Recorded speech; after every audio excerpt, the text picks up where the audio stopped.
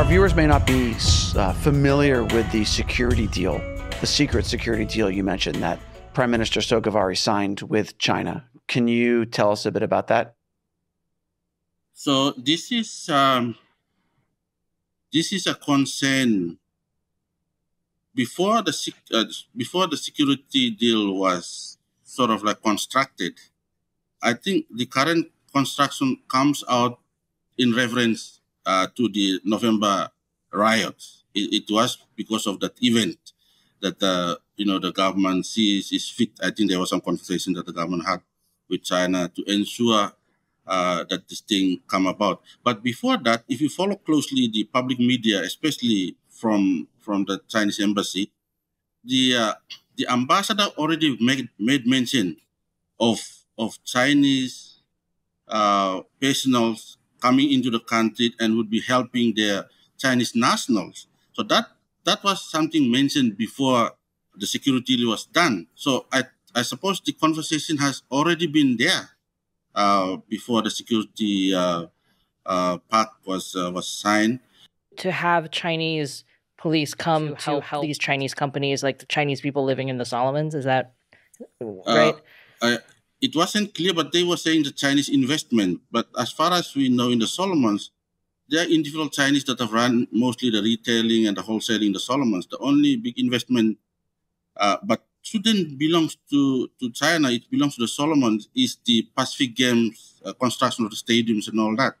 We have not seen any other Chinese investment apart from maybe their proxies in the logging industry, now in the mining sector. So when they mention investments, it's kind of interest like, what investments are you referring to?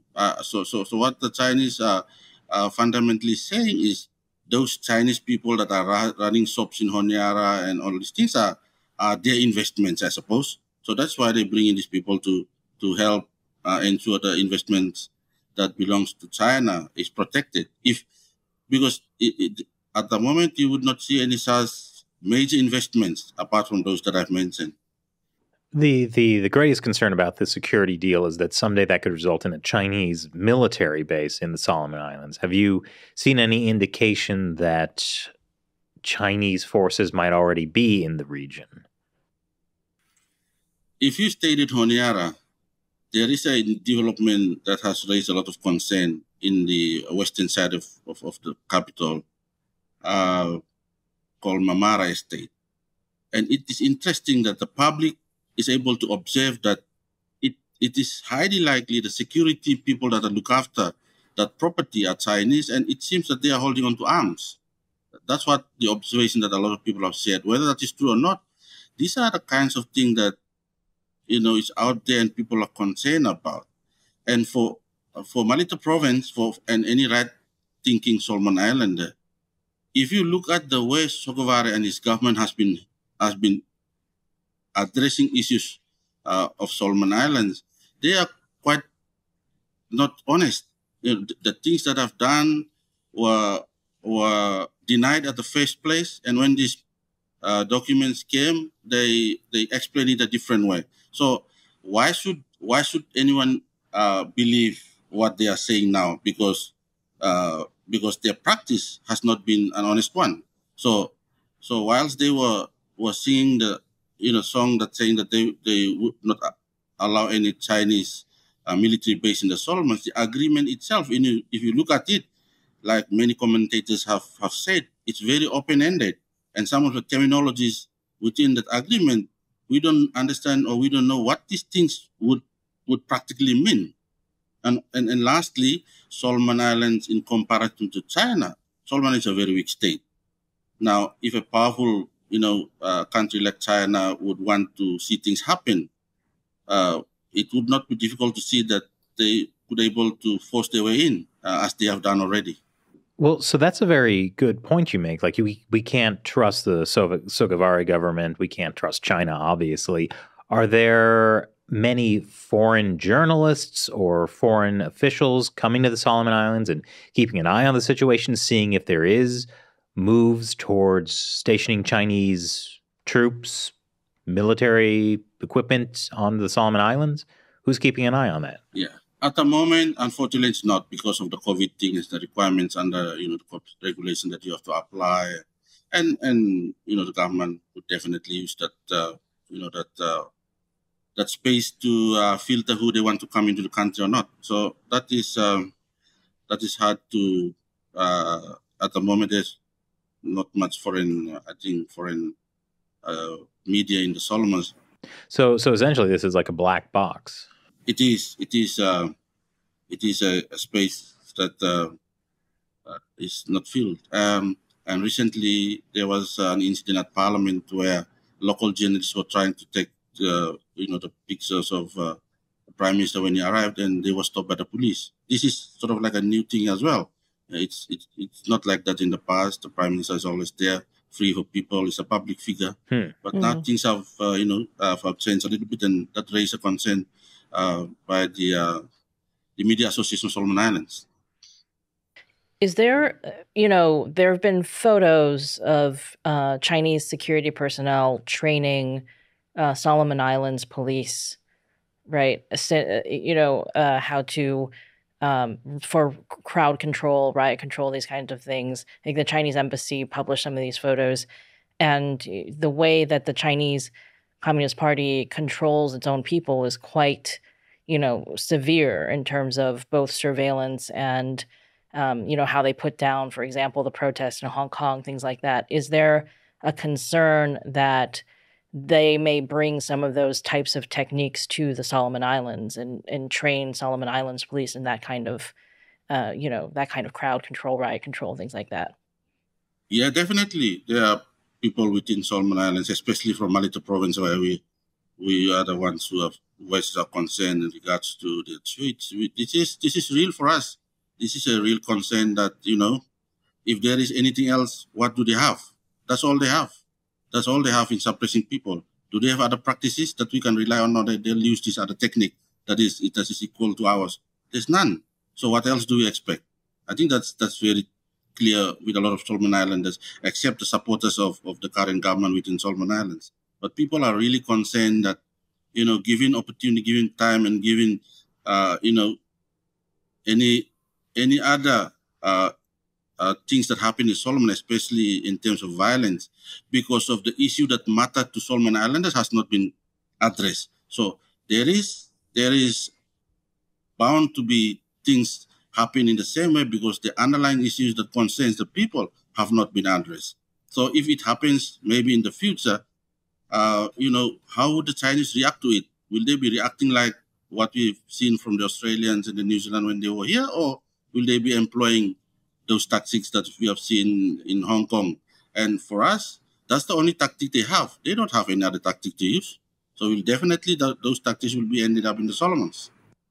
Yeah, that's kind of terrifying because we were in Hong Kong in 2019, and we saw exactly what the police were doing to suppress. At the beginning, it was protesters, and eventually it was kind of everybody, including journalists, and they were spraying tear gas at us and everywhere. Well, in particular, the difference between the 2014 umbrella protests versus the 2019, the police were an entirely different beast. Right. And a lot of people think it's because they got that kind of training from mainland Chinese security forces. Yeah. So that would be a terrifying thing to happen in the Solomon Islands.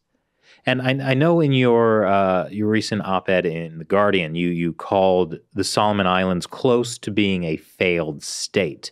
What did you mean by that? I think that reference is made to state apparatus, the belief in the state authority that should protect people and should look after the welfare of the people.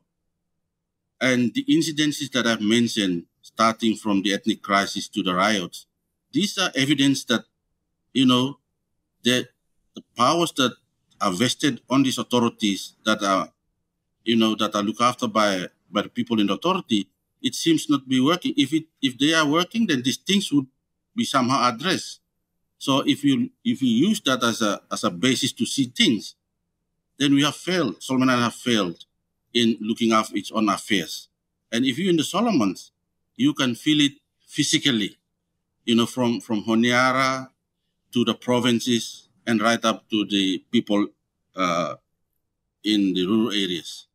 And then I would add also that the security deal itself, that's an indication of a failed state. Why should you ask someone else to come and look after the fundamental thing that you should look after? So if you are looking for someone else to look after yourself, it's a reflection of yourself not able to look after you. And Solomon has not been able to look after itself during the tension, the crisis, and even the November riots. In terms of the capacity of the state to enforce what is required of it to enforce has not been there. And also the fact that other people, people outside of the country are able to come into the country and use opportunities within the government structures to able to facilitate their interest. That, for me, is also an indication that, states not able to look after itself. So where does the Malaita Province and Premier Suidani fit into this, challenging this kind of regime?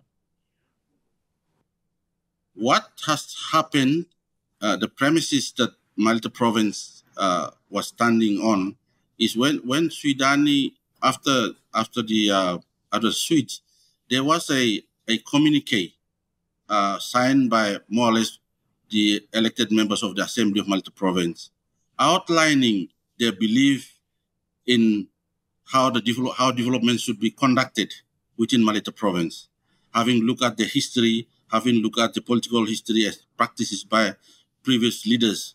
They have developed a principle document that should guide them in terms of how to develop themselves, both politically and economically and socially. So that's where Malaita Province is trying to look into use that principles that are in the document to advance its interaction both with the national government and even with the donor families, that this is how we see things, and this is how we should able to ensure we find a new pathway to develop the place.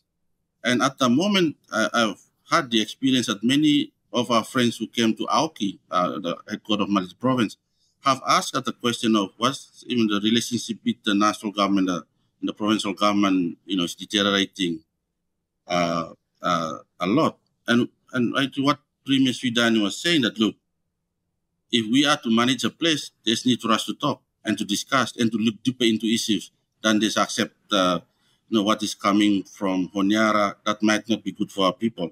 So that's what we are doing.